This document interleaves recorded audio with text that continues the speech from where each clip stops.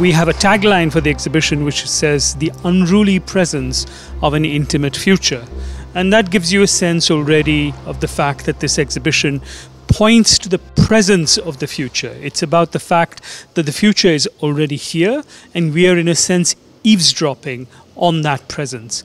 And this exhibition is a result of that eavesdropping, that overhearing of the murmurs, the whispers, sometimes the screams and shouts and exclamations of delight that the future brings with it in its wake into the present. Conceptually, we offer the premise that not only do we live in the future, we must also sort of acknowledge that fact, stop deferring the idea of the future, and pay attention to what it is that we are generating, what it is that we are creating, what it is that we are taking with us as we go along into the future, whether is it open, out there, shared by us consensually, or with disagreement, but also things that are hidden, that may be in plain sight and are still hidden, also things that are indeed hidden under the whether it's, as you will see in the exhibition, whether it is an underwater line that connects all the internet across continents together, which is there but we don't know it. We think of the internet as being completely sort of airy, but actually it's not. It's full of hardware.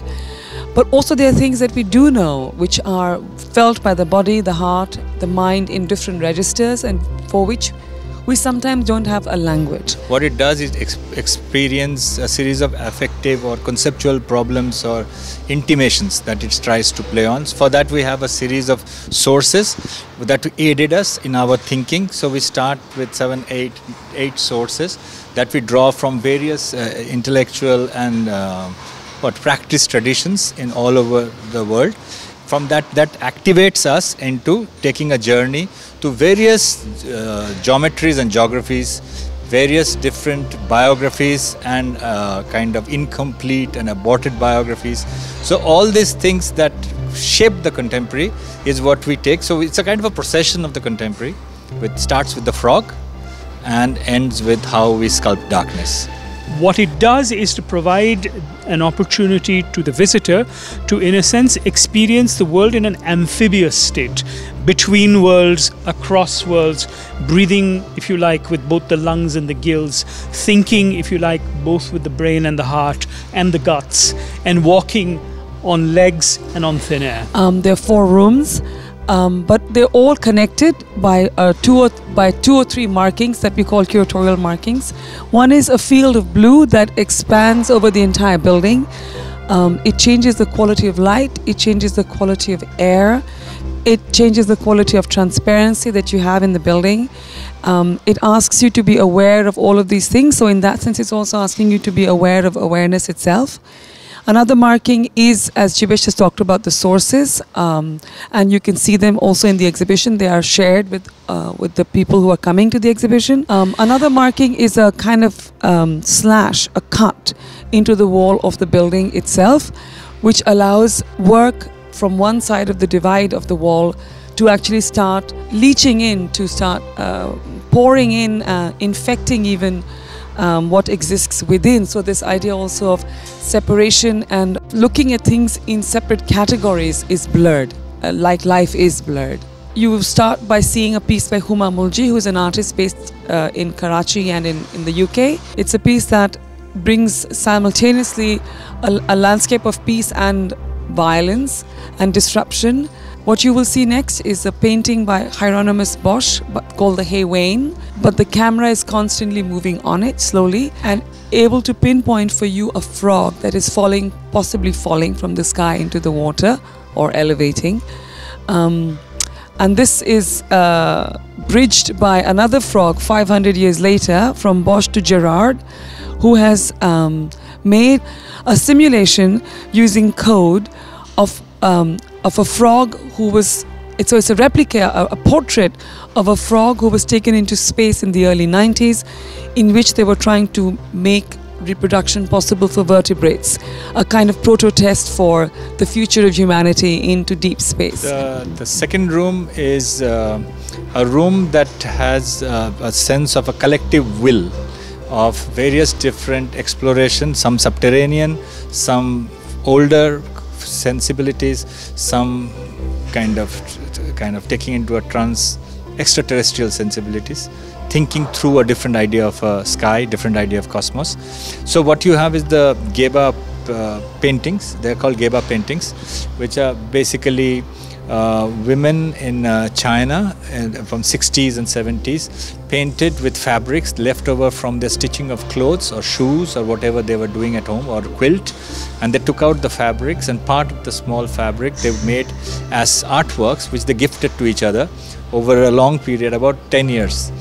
Immediately in front of Bhagwati Prasad's homage to Begumpura is a kind of cavern or a cave or a fruit or the belly of the building.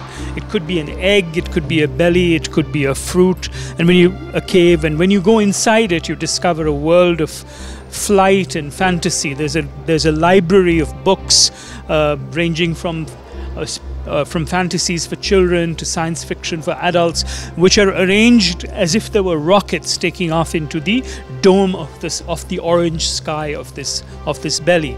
When you come out of that cave, you see an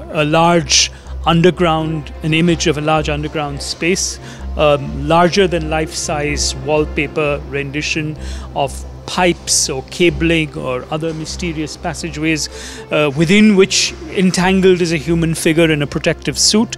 Cabello Malazzi, she is a curator from Johannesburg, and she is a young curator, and it's a long research she has been conducting over the idea of energy. And also she looks at popular culture, she looks at the different kind of music forms that gives her an intuition into probably another way of imagining a future imaginations of energy.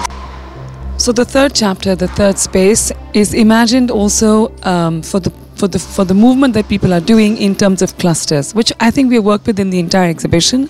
The throw of rocks, for example, that happens in Christina Lucas's piece, which is being done in, these factory workers or people who used to work in this factory are throwing rocks at the glass facade of the old factory.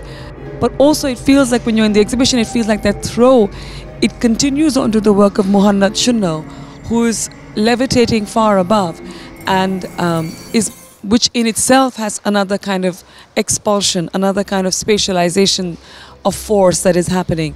There's long pieces, there are short pieces, sort of tethered to each other by a few sculptural presences. One is a piece by Marzia Farhana, who's an artist from Bangladesh, who has brought together machinic, the painterly, and the sort of hyperbolic in terms of the children's toys, all to create a landscape which is, you don't know if it is being sucked back or vomited out of the earth. And there's another sculptural piece of that order, which is the piece by Hassan Khan, which is called Bank Banister, which is basically a reproduction of the bank banister of the Misr Bank in Egypt, which has since crashed. Which of course leads you to ask the question as to what stays, what forces destroy what is it that we think is permanent, and what is it actually that shakes up this permanence. And clearly there are certain flows that are shaking up structures of this order, and all of those flows are being touched upon and echoed and amplified by the different levels and kinds of work that we see in this large space. The banister by Hassan Khan in some ways almost bisects the space, and you don't know whether it's a staircase going up or down because it has in a sense dematerialized. This tension between elevation and descent marks a lot of the spaces, because the room becomes almost a kind of a snapshot of the 20th century, encapsulating many of its tensions, many of its productive moments, its enormous capacity to produce material wealth. And for instance, which is very well encapsulated in a work by Dylan Marsh, where you see landscapes of what were once copper mines, in which there is the strange haunting presence of spheres of copper or other precious materials which embody the entire value that would have been extracted from that mine. Similarly, you see a man running perhaps against, perhaps towards the sun. It's a kind of moving GIF, a work by Mark Chung, which again proposes this kind of idea of relentless movement. One doesn't know towards or away from a source of energy. You see similar displacements of productive potential in the work, for instance, of Bahar Nurizadeh, who has an entire sort of essay film, a travelogue, a road movie, if you like, on the production of hallucinogenic potentials through the hashish fields of the Bekaa Valley in Lebanon. You have many other such instances where energy, intensity, and intoxication are evoked and then dissolved into a field of consciousness. There's also an enactment of different forms of knowing and questioning the world, whether it's through forms of poetry, as Monica said, written by artificial intelligence, whether it's through the simulation of organic life, whether it's through speculative mathematical questioning, and as in Abhishek Hajra's work, or astrophysics, or a kind of hybrid fantasist botany, as in the work of Rohini Devashar, who creates the large images which embody for her the idea of genetic drift, the shifting of DNA between organisms within generations, or it's a reformulation of the optics of visibility in darkness, which we see in Ivana Franke's work. Ivana's work is a zone of complete pitch darkness. When you walk in, you're almost shocked into becoming static. You don't know what it is that you've entered into. But when you give it a bit of time, you start to realize that your eyes dilate, and in that a new world is opened up. She has used quite analog technologies, actually, along with machines and sensor control, to allow you to actually see things which you didn't think you could see. And darkness is made completely different when you step into noise, which is the work of Lantian Shi, where he's working with machine sounds and other kind of rude sounds of life. But those are the sounds that make the machine and life possible. And it was important for us also to think about these two categories of noise and darkness not as negative categories, but as categories of potential, of generation.